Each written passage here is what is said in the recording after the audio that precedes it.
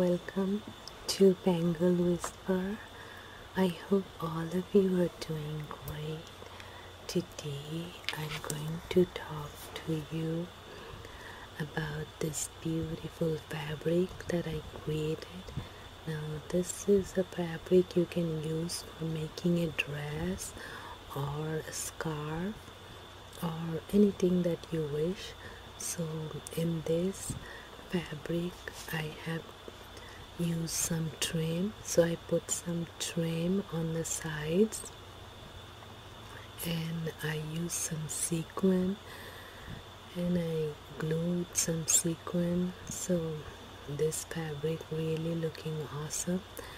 Now you can decorate your fabric like this, and after that you can use that to make any dress, or you can use it for a scarf, or you can use it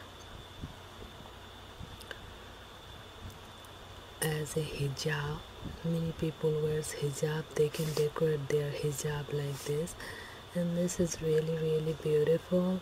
And I have used contrasting color. Here I used some contrasting sequin and rhinestone.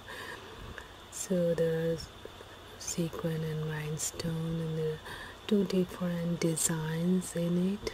One is the big flower, and then there's the little flowers. So I put two different designs with rhinestone and sequin, and side has the trim. Now you can decorate fabric like this, and you can use it as curtain as well, like a chiffon fabric curtain, and it will look really nice. And for washing, you can hand wash it, and they won't wash off for hand washing. So this is really awesome looking fabric, and this design is really very simple. I use just rhinestone in the middle, and outside I use the same matching sequin, and I put about 7 to 8 sequin all around. Center is one. This is diamond rhinestones, so the rhinestones are diamond color, and all around the sides I have sequin which are pink color, the same color as the fabric. Fabric is like magenta color, the same color the sequin. Where you can find the same color sequin is you can get a hairband. The hairbands are really cheap, like $1 or something, and then to that you're going to find the beautiful sequin. So this is really beautiful and looking really gorgeous. And I have this trim. I got this trim from the Christmas trims, and this had the sides had the wire, because these trims come with wire for making flowers and Christmas gifts, and I'm using that. I took off the wire. Taking out the wire wasn't easy, but it worked after I took off the wire. It's a nice trim. So you can use those trims for any of your dresses and stuff that you want to stitch trim to, because those trims are really wide, and after Christmas they give a good sale on those trims.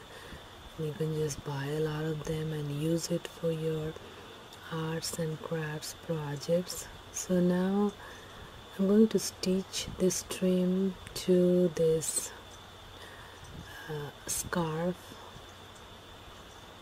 and I'm just giving very simple running stitches. As you see, I'm doing a little stitch on the top and inside the long stitches, and this is a very simple stitch,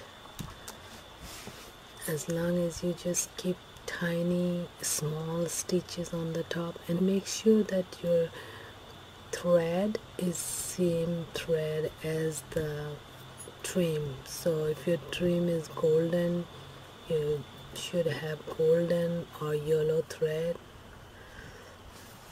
because that way it looks good. Now don't keep the thread too long because then it will get tangled. It's better to just keep the thread small so you can work with it. And this is a very nice little project, and the outcome's really beautiful because the decoration becomes really nice. So you can decorate like this any fabric that you want, and then make dresses or anything if you know how to.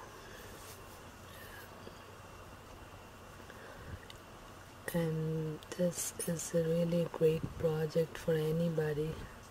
So I have to stitch two sides, top one stitch and bottom another stitch, because this is wide trim. This is not very thin trim, so when the trims are wide you need to stitch both the side. Now you can give a machine stitch in this machine too, but I prefer to give it hand stitch because hand stitch is easy to open. Like if you want to change, if you don't like your trim, you made a mistake or something, so hand stitch is really easy to open, but the machine stitch is not easy to open. So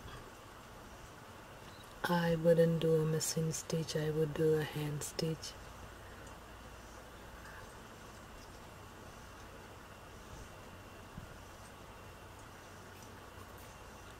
So this is really like very calming and really good some leisure time job, like you are watching a television or something, you can do this.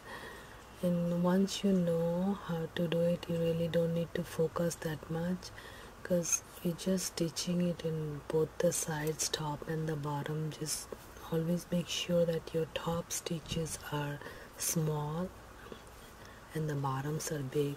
And but if you can keep the bottoms little, that's fine too, but the top has to be small. And also don't stitch too tight because that's going to make some pleats and wrinkly.